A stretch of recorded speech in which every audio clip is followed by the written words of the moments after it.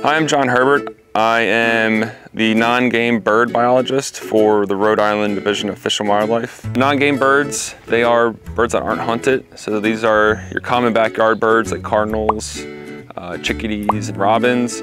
But it also incorporates bald eagles, red-tailed hawks, herons, egrets, gulls, cormorants, birds that you'll see along the coast or in the forest. So we're out here at West Island today. This time of year it's closed to the public because of the nesting colonial water birds.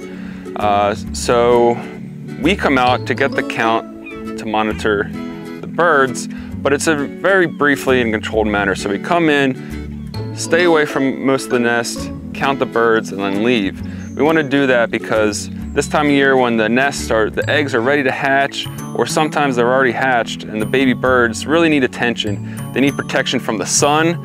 They can't get too hot or too cold, and once they hatch, they need to be fed frequently.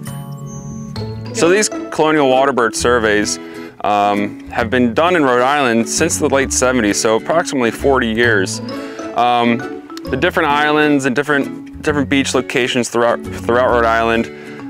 This data is very valuable because we can see the long-term trends. So species like double-crested cormorants were nesting here during this time period, but now we have a healthy population. And these aren't the only species. These are the species we're seeing today, but if we go further into the bay, we can have different nesting water birds such as great egrets, snowy egrets, glossy ibis, and yellow-crowned night heron. These are birds that if you're driving along the coast, you see a marsh, these taller birds that are wading in the water, usually trying to catch some fish to eat. These birds will nest in trees in the bay that we also monitor. So this time of year, ways to help wildlife such as nesting birds is to limit the disturbance. So here on West Island, there's posted signs saying it's closed this time of year. That's really important. So we're coming out here one day, very briefly, limiting our disturbance, and we're trained professionals. But if a lot of other people came out here with their boats, this colony would stop existing. They would stop nesting here, which is not something we want.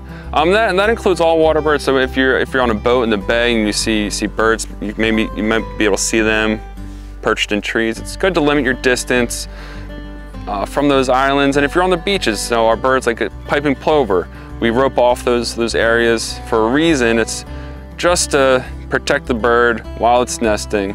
And then hopefully after a successful nest, the baby chicks grow up nice and healthy, they'll fly away. So those are really important ways everyone can really help our native wildlife populations exist and continue for future generations. I love my job because I get to do awesome things like this, help animals, help our wildlife, our native wildlife. When I'm long and retired, kids that are here in Rhode Island today or wherever in the world can come to Rhode Island, enjoy our wildlife, and have healthy populations for future generations.